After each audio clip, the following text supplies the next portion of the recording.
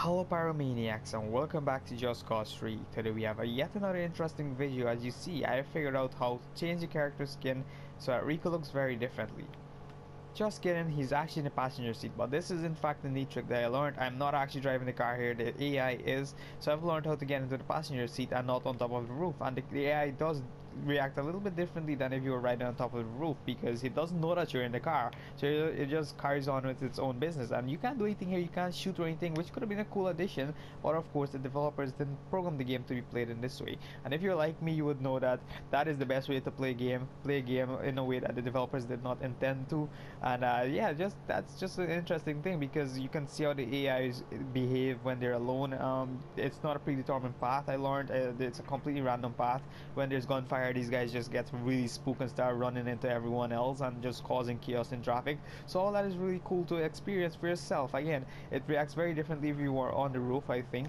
So yeah, this works on most cars that I've tried so far. I've actually not had a try where it didn't work with a car, so I'm going to show you how you can do this as well for yourself. But as you can see, it's very funny just to see Rico sit there in the AI car and just be driven around. So you can use this as a taxi service. As you can see, point in case they actually go and mess up a lot when they see those guys over there on the back. When they see gunfire, when they see rebels, they just all go a little bit crazy. As you can see, there's still commotion back there, and yeah, this is very funny to do. I just like driving around and see what craziness the AI does, and that is just a great way to get a little bit into the developer's head and see some of how they program this game. So let's go on to that, and I'll show you how you can do this yourself. So now I'm going to show you how you too can get into the AI side of a car and be the passenger and let them drive you around as if they were a taxi. So yeah, basically the trick here, as funny as it sounds, is you've got to block up the passenger door so that they can't get out. And the way you do that is by parking a car right next to it. So let's see how well we can do this. You need to park it right there so that they can't open their door, and then basically you've got to do this in a quick motion, but what you've got to do is release the tether and then press triangle and get in the car. Come on, stay down. Yeah, when he moves like that, he will be able to get out because the car isn't blocking it enough.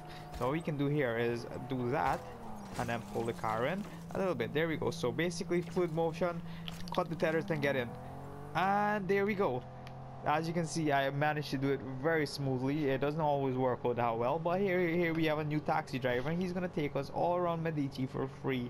So that's how you do it if you'd like to do it.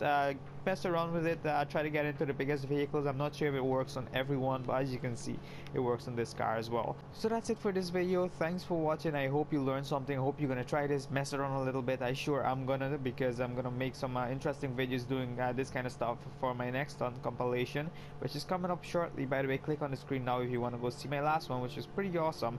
So yeah, thanks for watching. Like and subscribe if you want more of this insanity, and until next time, later. Clear the road already.